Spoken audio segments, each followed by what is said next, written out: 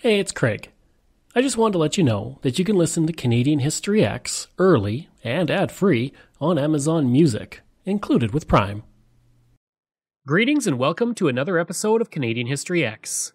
If you'd like to support the podcast, you can for as little as $3 a month. Just go to patreon.com/CanadaEHX. There are various levels of support, with everything from early episodes, special episodes, swag, and much more. And you can donate to the podcast by going to CanadaEHX.com and clicking Donate. Don't forget, I have two other podcasts out there, Pucks and Cups and From John to Justin, available on all podcast platforms, releasing every single week. This episode is sponsored by the community of Claresholm. Today, I'm looking at the history of Claresholm, Alberta, a really unique community in southern Alberta. And as usual, I won't be going through a chronological look at the community, but rather looking at various segments of its history and current historical tourist attractions.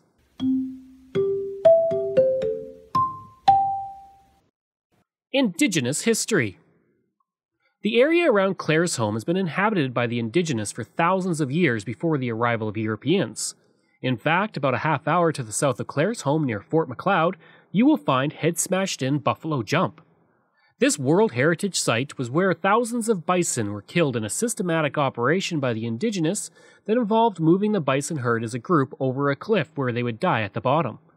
The ability to kill bison this way allowed for more leisure time for the Indigenous groups in the area, which allowed their culture to flourish prior to the arrival of Europeans. Traditionally, the area where Claresholm sits was originally the home of the Blackfoot and the Stoney Nakoda. As Europeans began to push from the east, the Cree and Métis would come into the area in the 1800s, leading to minor conflicts between the groups until peace was achieved in the late 1800s. The land today is covered by Treaty 7, which was signed in 1877 to the north of the community in Blackfoot Crossing.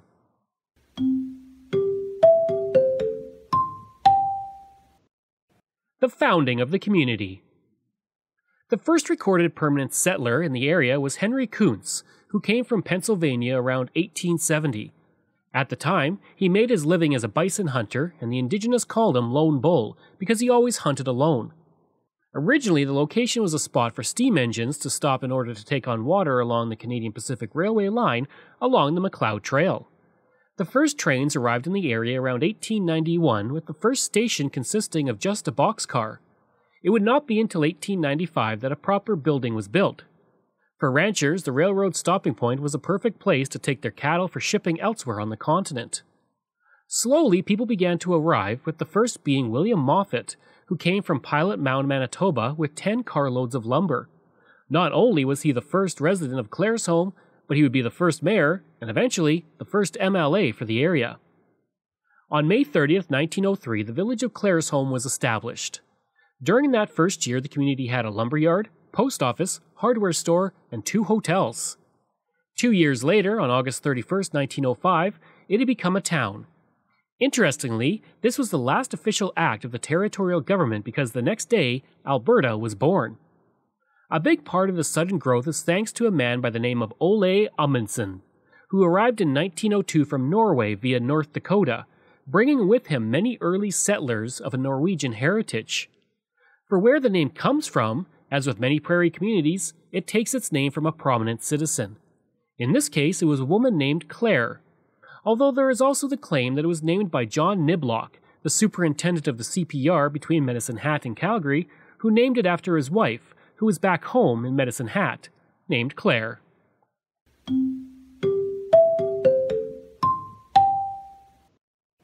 The Claresholm and District Museum. Many rural towns have wonderful museums, and Claresholm is no exception. Through the museum, you will be able to relive the history of the area, starting with the pre-contact Blackfoot culture, to the arrival of the railway, to the ranchers who lived around Claresholm, all the way up to today. The museum itself was established in 1969 and is located in the CPR train station, a building I will be speaking about later. Within the station, you will find a station's agent's office, an exhibit dedicated to the hospitals of Claresholm, as well as one for Louise McKinney. More on her later. The exhibit hall, which is 8,000 square feet, features exhibits that highlight the Indigenous history of the area, the Northwest Mounted Police, and the ranching history. There is also a blacksmith shop, telephone office, general store, a 1930s house, a land agent office, a newspaper office, a barber shop, and displays honoring the military, churches, firefighters, and farmers of the area. Venturing outside the museum, there is a 1903 schoolhouse, a 1920s log cabin, a CPR caboose, and a CPR speeder car that is brought out for the summer season. The museum is open in the spring and summer and admission is free, but of course donations are always accepted.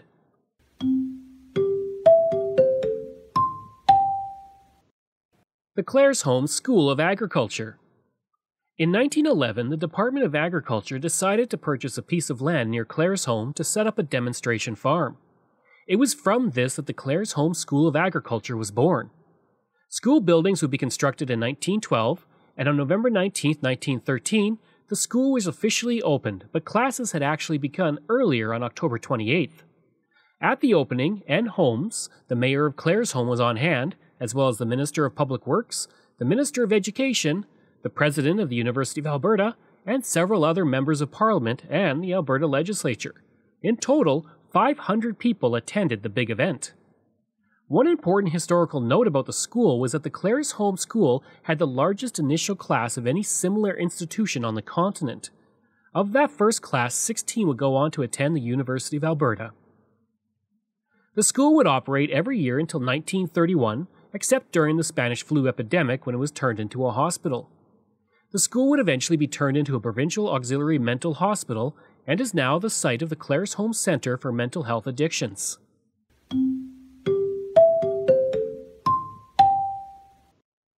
Claresholm in World War II and the Industrial Airport. One of the most significant events for Claresholm was the outbreak of the Second World War. Under the British Commonwealth Air Training Plan, Base 15 Service Flying Training School was operated from June 9, 1941 to March 1945 in Claresholm. The first commanding officer of the base was Wing Commander Campbell, and by August 16, 1941, the first class of students had completed their training and were ready to receive their wings. At the ceremony, Lieutenant Governor J.E. Bowen would attend the special day, as would the mayor of Claresholm. Many people from town came out to see the big event as well. On October 15, 1941, the Duke and Duchess of Windsor came to the base for a visit and to complete an inspection. The Duke presented wings to the graduating class of Course 34, and he told the pilots he appreciated their hard work. On February 23, 1942, the Women's Division of the Air Force arrived, and soon after, the No. 2 Flying Instructor School was established. The training school was not without accidents. The most notable happened when two pilots were flying a crane. The plane suddenly had engine failure and dove into the barracks block, crashing through the roof of the barracks and landing on top of the bunks. Thankfully, it only pinned one man who was sleeping. The other man, who was on the top bunk, had gone to the washroom, likely saving his life. As for the man who was trapped under the plane, he escaped mostly unharmed.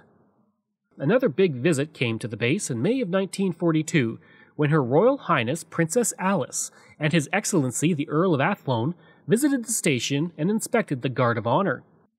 The final event of the Flying Training School happened on March 29, 1945, when courses 121 and 122 received their wings, amounting to 122 airmen.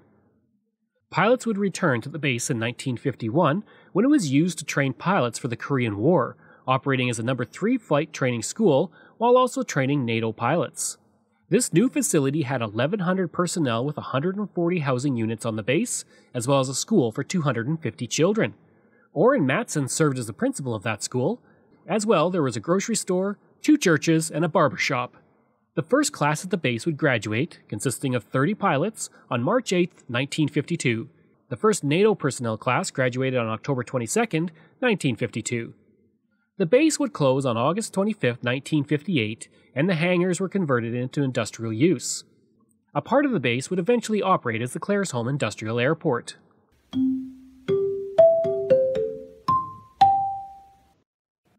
The 1928 tornado. For one resident near Claresholm, August 27, 1928 was a very troubling day. It was on that day, on the land of Carl Wiedner, when a very brief tornado moved through the area, causing havoc on several farms as well. Carl had seen the storm coming and recognized what it was. He let his horses loose and got his family into the car, where he quickly drove them to the nearby school. They were able to escape any injury, but on his farm the barn was wrecked, as were his granaries and the chicken and pig pens. Several pigs and chickens were killed, and his house was severely damaged. In the house, bedding and clothing were tossed everywhere, and dishes were even found in the cellar as the tornado had torn the cellar doors open. His machinery and tools were found all over the area, and some were never found again. Over on the land of Frank Keir, his crops were destroyed and several trees were torn up. One person in the house was hurt, and 2 others escaped injury by running into the root cellar. To help those impacted, many in Claresholm raised money and gave it to the families to help them rebuild.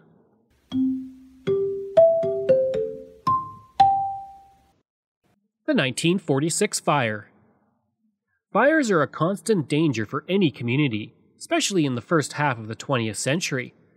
Claresholm had already dealt with a terrible fire that destroyed the Wilton Hotel in 1930, but on March 28, 1946, fire gutted through several businesses in the middle of the night. The fire alarm had gone off at 12:30 a.m., and by 12:45 a.m. the fire brigade was out and dealing with the fire at Cuthbert's Bolladrome. At the same time, a Legion dance was being held, and several of the dancers came out to see the fire or to assist in any way that they could. It was believed that the fire had started at the bowling alley and spread due to the strong winds towards the front of the building. The fire then jumped over to the Harwood Meat Market, and then the volunteer fire brigade worked through the night to save what they could. To the east of the bowling alley, the fire hit the Mackenzie building, and several firefighters were on the roof trying to control the embers, but then the wind shifted and began burning inside the building and moving upwards towards the roof. The firefighters were forced to get off the roof as quickly as they could. At this point, the fire was growing, and a call was put to Fort McLeod, who responded with a truck and 6 firefighters. After burning down the bowling alley, Harwood's Meat Market, and the Mackenzie building, the funeral parlor of W.G. Ringrose was hit, becoming the 4th building to start to burn. Most of the damage in the building wasn't from the flames, but the water to put out the flames. By 5 a.m., after working all night, the fire was under control. As light came to Claresholm, the bowling alley was gone, Harwood's was gutted, as was the Mackenzie building. Total damages were estimated at $15,000, or $212,000 today.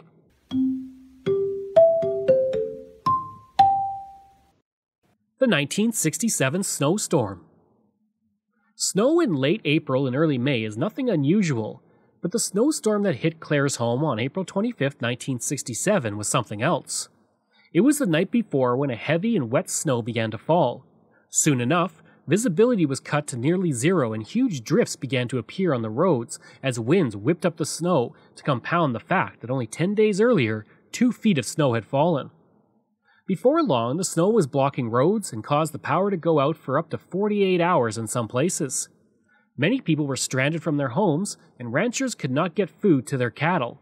Sadly, for many, newborn calves were lost to the storm. To deal with this, under the direction of Tom Slemko, a helicopter service was set up to feed stranded cattle. Dubbed Operation Haylift, 3 helicopters took hay into the air and then dropped it near the stranded cattle. This ran for 3 days until ranchers could get to their cattle. The heavy snow on roofs caused problems, and there was a concern that the rink's roof would collapse. Volunteers came out and began shoveling off the roof to protect it. At the same time, town workers kept lanes open in the community in case there was a fire or medical emergency. As can be expected, school was closed for several days. Cars were also buried, and there were some minor accidents.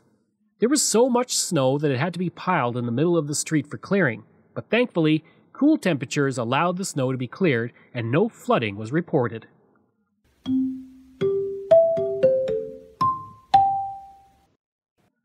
The Harvard Memorial. When you drive through Claresholm, you will come across a plane that is currently sitting in the center of Centennial Park. This plane was erected in 1998 as a special project put forward by Bill Erickson and friends.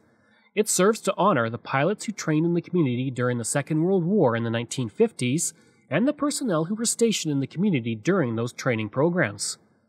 The plane on display is a yellow Harvard, and many of the young student pilots who came through before going overseas to fight in the Second World War in Korea were trained in a yellow Harvard like the one on display.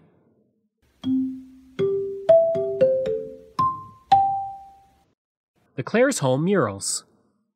I come from Stony Plain, a town that has dozens of murals depicting its past, so I have a special love of towns that show their history through murals, and Claresholm is one such town. There are several murals in Claresholm that look at its history. Where the Wheatlands Meet the Range was painted in 2002 to depict the ranching and farming life of Claresholm around 1902. The mural depicts wheat on one side, which was the principal crop grown east of town, and on the other side of the mural is cattle raising, which was the principal use of the land west of town. In the middle is an early depiction of Claresholm. A Claresholm celebration was painted in 2003, and it shows the community coming together in Amundsen Park to celebrate in the early years of the community. The Ringrose Park Quadripitch features several murals that honor women, farmers, the elders, and the indigenous. It was painted in 2012 and it shows Claresholm in 4 images: before European contact when the Blackfoot were in the region, the early years of Claresholm before cars arrived, the NATO years when Harvard trainers flew over Claresholm every day, and the present that includes Hutterites selling their produce at a farmer's market. I'd like to take a break away from the episode for a second to talk about ExploreNet. I spent most of my life living in rural areas in Canada, and I remember the days of dial-up internet and spotty high-speed service. For the past 3 years, I have been a customer of ExploreNet, and I can honestly say that it is the best rural internet I have ever had. My job as a podcaster means I spend a lot of time researching online, interviewing people over Zoom, and uploading content. Through it all, ExploreNet has provided me with excellent service. When I'm not working, I enjoy streaming content on several streaming platforms, and even doing some online gaming with a friend in Ontario. ExploreNet allows me to do all of that with ease. Right now, they offer up to 50 megabits per second on their new LTE network with unlimited data. Their service has only become faster and better since I first signed on. Today and beyond, ExploreNet is investing in building and upgrading the network at a rapid pace. ExploreNet is rural, and that is their route, and that is their focus. For more information about rural internet options in your area, go to explorenet.com or call 1-866-285-2253.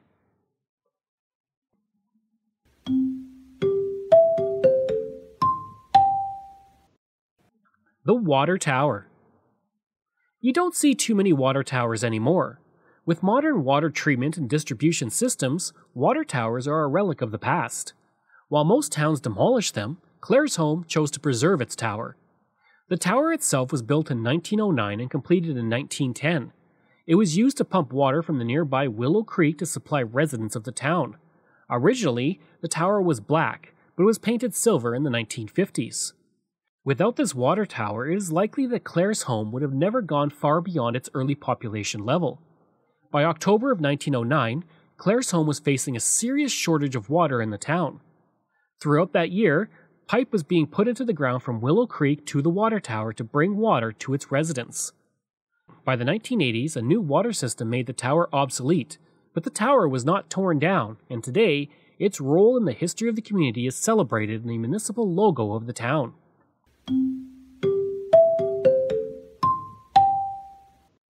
Canada's first school bus.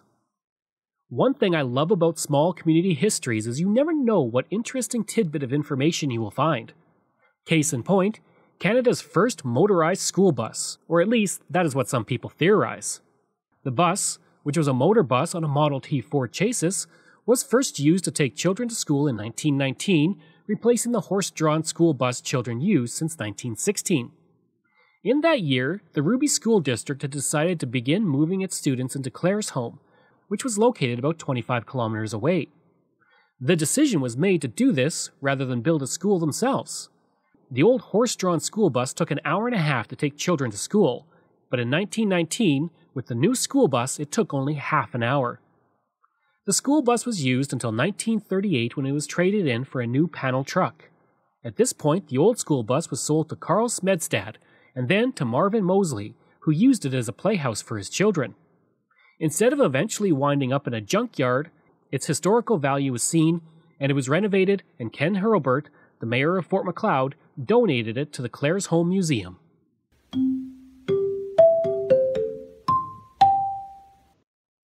The historical buildings and places.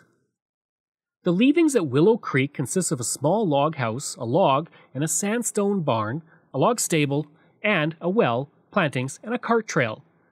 The site located near Claresholm was first settled in 1875 and used as a place to get water for travelers moving through the area. Called the Leavings because it was where the trail left a water supply, it was one of only 4 stops between Fort Macleod and Calgary that was used as a camping ground. By the late 1870s, Henry Kuntz, a former bison hunter that I mentioned, set up a stopping house. The stopping house was purchased in 1882 by J.R. Craig, who was the first manager of the new Oxley Ranch, which covered 200,000 acres in the area. He built the log house and the barn on the property that you can still see to this day. On the floor of the barn there are inscriptions of 1884 and cattle brands left there by those who worked at the location. In 1886, and continuing until 1903, the Northwest Mounted Police used the location as a post, sending patrols north and west through the Porcupine Hills. At this time, the house and barn were rented by the Northwest Mounted Police from Craig. The location was recognized as a Provincial Historic Site on January 17, 2006. Located 20 kilometers west of Claresholm on Linden Road, you will find the old Circle L Ranch, which is a collection of historic buildings that showcase cattle ranching and rural life from the turn of the century. The buildings consist of a ranch house, bunkhouse, ice house, log barn, hay shed, and machine buggy shed. The ranch dates back to 1896 when the land was claimed by Charles Linden and his family. They would build a main house that year, and throughout the years would build various buildings on the property, including the barn in 1919. From 1896 to 1904, the ranch expanded by purchasing land from the Hudson's Bay Company and the federal government, and through the filing of homestead applications by family members. By 1919, William Linden, the son of Charles, owned 14 quarter sections, and the family would remain on the ranch until 1966. And the site was proclaimed a Provincial Historic Resource on January 10, 2004. When you step into the museum in Claresholm, you're stepping into history, literally. The Canadian Pacific Railway Station was built in 1911 and served as the main transportational locale for the community and area from that year until 1966. The building was made of sandstone consisting of the original 1893 sandstone used at the 9th Avenue CPR depot in Calgary, which was dismantled and transported to Claresholm. The west wing of the materials of the depot went to Claresholm, while the east wing of materials went to High River. As a result, Claresholm has one of only 2 remaining sandstone stations in Alberta. By the 1950s, the use of rail was declining, and in 1966, a station was no longer needed. It was then converted into a museum, remaining on its original site. On November 23, 2004, it was listed as a Provincial Historic Resource.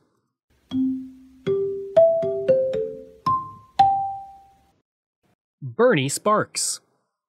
One interesting fact about Claresholm is that the community has some of the best curlers the country has ever seen. In 1951, the Kennedy Rink would represent southern Alberta at the Brier, and 4 years later, the Brown Rink represented all of Alberta at the Brier, but no person has achieved the amount of fame in curling as Bernie Sparks. Sparks was born in Claresholm in 1940 to Leslie and Daisy Sparks, who had come to Claresholm 5 years previous. From an early age, he excelled at sports, including baseball and hockey. And in 1955, he joined the All-Star Tigers baseball team that won the Canadian Pony Championship, and he was picked up by the Detroit Tigers, who took him to Florida. Homesick, he decided to come back to Claresholm and went back to curling, something he had started at 15, and continued to practice at every chance he could.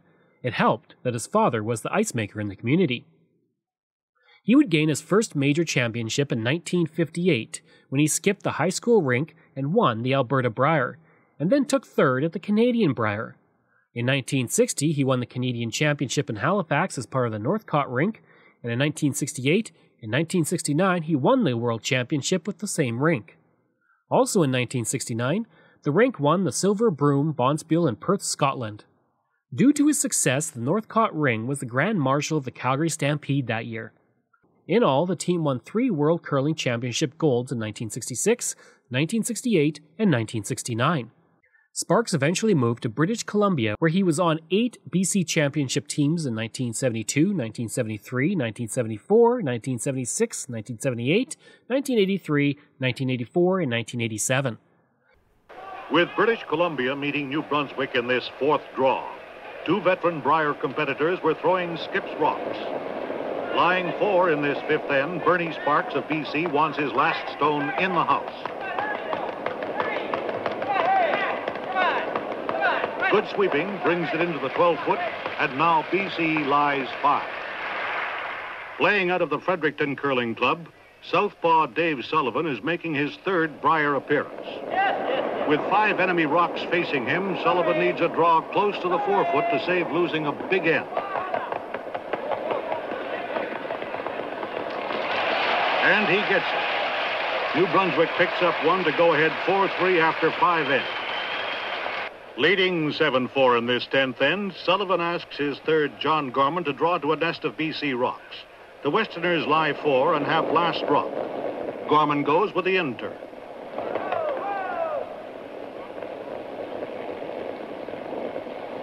It looks heavy. Slides inches wide, but stays to lie shot on the edge of the 4-foot. Sparks calls for a double raise from his third, Brock Giles, one of the 3 Giles brothers on his rink. It's a real pressure shot. Slips past the long guard, and it's a great stone. BC now lies 5. John Gorman calls for some house cleaning, and Sullivan applies the power.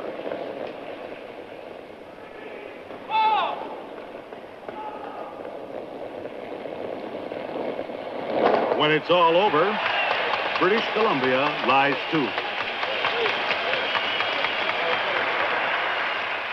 With a third rock at the back of the house, Sparky is after the chip and roll. He throws the out turn.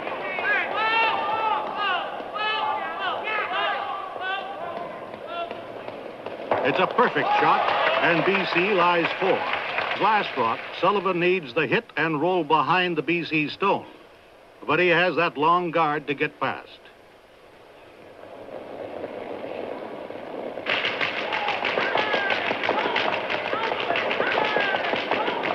He's past the guard and gets the hit and the roll.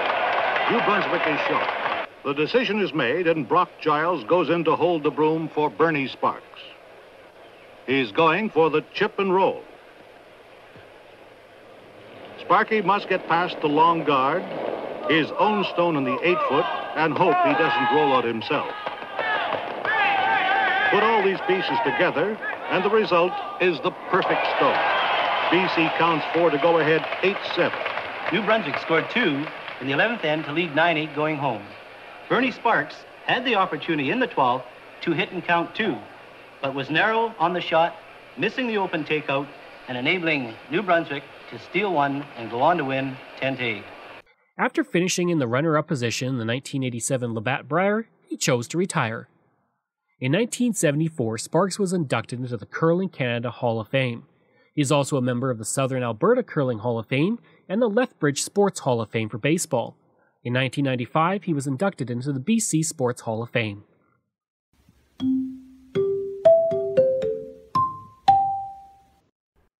Louise McKinney. By far the most famous resident to come from Claresholm was Louise McKinney, who would make her mark as one of the famous 5, among other major accomplishments. Originally born in Frankville, Ontario in 1868, she originally wanted to be a doctor, but circumstances of the time prevented this, so she trained as a teacher. After teaching in Ontario and North Dakota, where she met her husband James, she would move to Claresholm with him in 1903, just as the community was starting to grow. A devout Christian with her husband, they would build the village's Methodist church. She would also organize a ladies' aid within the church, and the home of McKinney and her husband would serve as a center for church life, and the couple were always helping needy families in the area.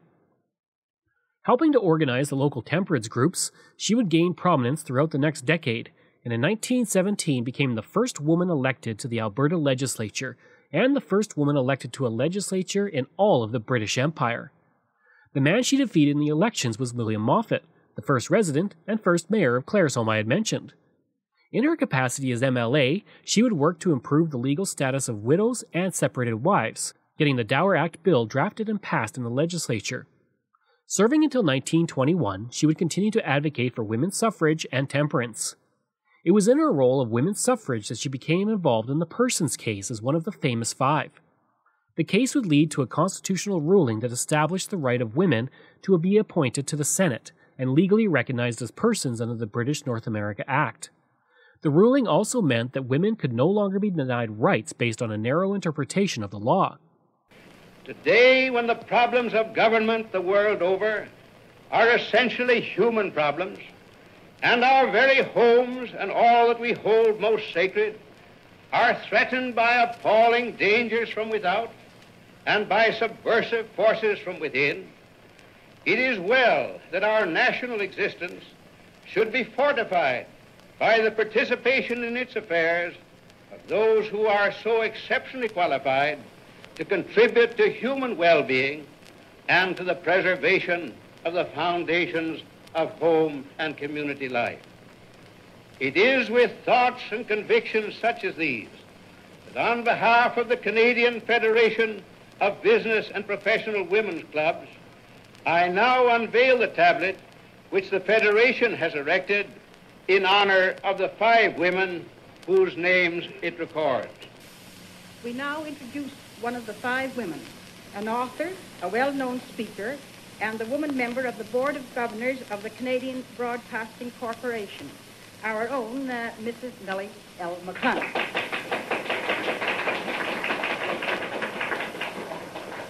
Madam President, Mr. Prime Minister, and fellow Canadians, I desire to thank the Prime Minister and the President, too, for their kind words. And I thank the Prime Minister still more for the kindness he showed to our little petition when it was just a little scrap of paper going the rounds and not very welcome anyplace. I also wish to thank Newton Wesley Rawle for his kindness in taking our petition to the Privy Council. And I also wish to thank Lord Sankey for his glorious decision. I would like very much tonight, dear friends, if I could express the corporate mind, not only of the five of us, but of all the people who have advanced the cause of women, by ways seen and unseen. The great unnumbered, the unremembered, and unknown people who have done so much for us. The people whose names will never appear in the papers. People whose names we will never know. Because it has been a long task. It has been an epic story, this rise of women. They had to begin from so far down. Women had first to convince the world that they had souls, and then that they had minds, and then it came on to this matter of political entity. And the end is not yet. We fear that there are still people who would sign a minority report. Now, I do wish to pay my tribute of love and admiration to the other four women, whose friendship I enjoyed and treasured, for their loyalty, for their love, and for their steadfastness, for their wonderful companionship. Mrs. McKinney, Mrs. Muir Edwards, and Mrs. Parlby, whose message you will hear just in a moment. And particularly I wish to give my tribute of praise to our undaunted and indomitable and incomparable leader, Emily F. Murphy. She didn't care who got the honor. She was never one to care who got the vote of thanks. She would joyfully pin a medal any time on somebody else. And you know, dear friends, I can't help but saying it now that we're all here together, that we would all be able to accomplish a great deal more if none of us cared who got the credit. And tonight, if she is listening from some of the islands of the blessed, I'm sure that there is no person who will hear the words of this ceremony with a lighter and a merrier heart. Soon after the legendary ruling, Louise McKinney would organize a reading club in Claresholm with Florence Gray, and McKinney was elected as the first president of the Women's Reading Club. She would be made the vice president of the Imperial Order of Daughters of Alberta and became the first woman to have her portrait painted and hung in the Legislative Building in Edmonton. 2 years after the successful resolution of the person's case, McKinney became ill while attending a convention in Toronto and would pass away upon her return to Claresholm on July 10, 1931. Her husband died the next year. In 1939, she was recognized as a person of national historic significance, and in Claresholm, a plaque honors her at the post office, and the person's case was recognized as a historic event in 1997. Statues of McKinney also exist in several places, including Calgary and on Parliament Hill itself. In 2009, McKinney, along with the other 4 of the famous 5, were made honorary senators. I hope you enjoyed this episode of my look at Claresholm, Alberta. If you did, please leave a rating and review. If you like, you can email me at craig@canadaehx.com.